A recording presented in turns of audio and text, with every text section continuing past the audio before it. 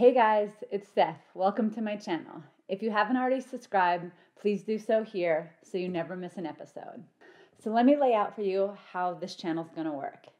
Every month, 2 episodes are going to be filmed here from the studio, and I'm going to be discussing issues that I think are interesting, I think you guys are passionate about, but I'm keeping it real the whole time. The other 2 episodes, I'm going to be showing strength exercises that I do as a professional athlete, but also ones that I did as a new postpartum mom, all the way to where I'm at now, 3.5 years postpartum. I'm going to try to show them to you as succinct as possible and explain them. But of course, if you have any questions when I'm doing the exercises, please feel free to comment. I'm showing you these exercises from my home gym so you can see that you don't need any fancy exercise or equipment. You just need a mat, your own body, and a little bit of grit to get these exercises done, and some patience.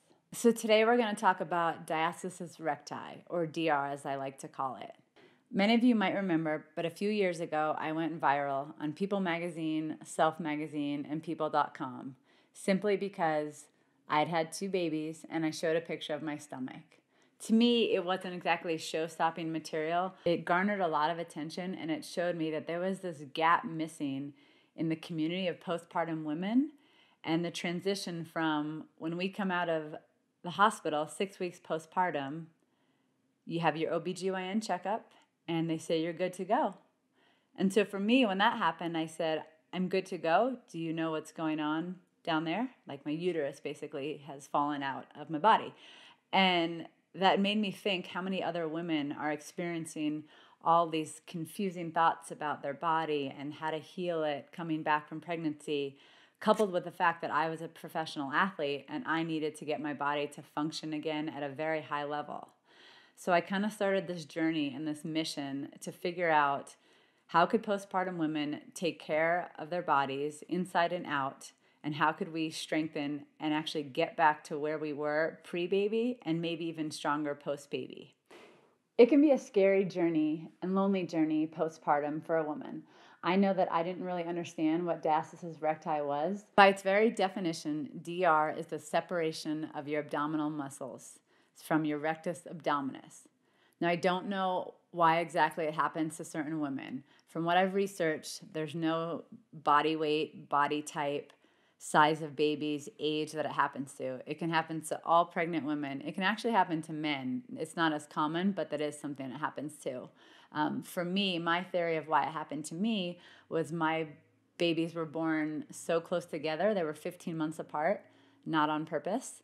And so my idea was, as I was starting to heal 6 months postpartum, I then got pregnant again. So my abs didn't have enough time to heal and strengthen back together, coupled with the fact that my babies were also huge babies. My first son, Riley, was 9 pounds with a head in the 90th percentile, and my second baby was 8 pounds, Hudson. So you can imagine the trauma and the damage that it did on me.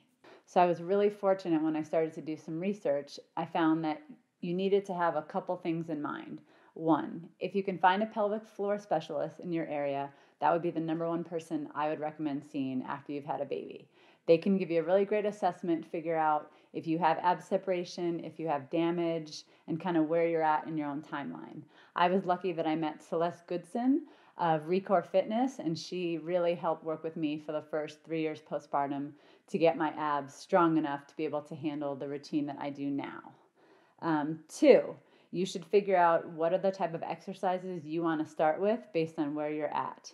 Now, I know some moms might be 3 or 4 months postpartum. Some might be 3 or 4 years postpartum. My philosophy is it's never too late.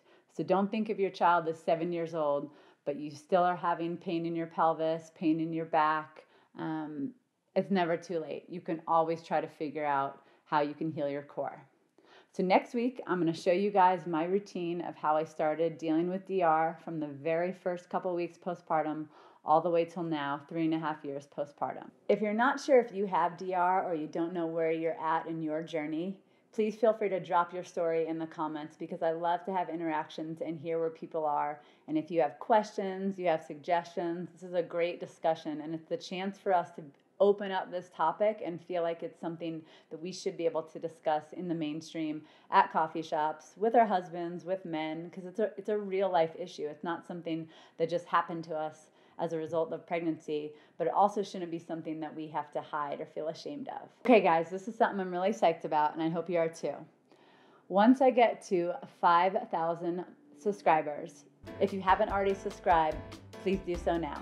Each month, I'm going to be giving away something from one of my sponsors. So one month, it might be a free pair of Hoka Une Une shoes. One month, it might be a 3-month subscription to the Picky Club of Picky Bars, Picky Oats, and Picky Granola. Another month, it might be a bed gear pillow or a pair of sheets.